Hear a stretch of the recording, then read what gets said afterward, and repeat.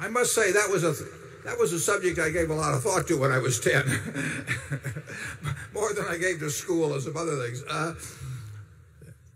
You have to, probably a little young to deliver papers. That was always my favorite. And I got about half the capital I started with by delivering papers. And I always liked it because I could sort of do it by myself. I don't know the situation in the town in which you live, but like I say, 10 is probably a little young, but 12 or 13 would not be. And almost there can be a lot of little bit. I must have tried 20 different businesses by the time I got out of high school. The best one was a pinball machine business, but I'm not sure I want to recommend that you get into that. When I did it was a much purer business where you put a nickel in and that was about it. But it is interesting.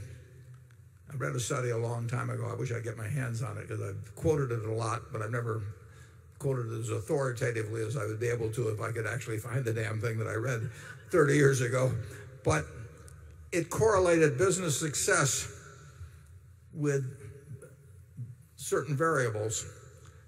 And, they tried grades in school, and they tried what your parents did, and they tried whether you went to business school, all those kind of things. And they found it correlated best with the age at which you started your first business, got into business. That the younger you were when you did your first piece of business, that seemed to correlate best with later business success. And to some extent, that's sort of natural. It's probably true that when you see it in athletics, you see it in music and that sort of thing.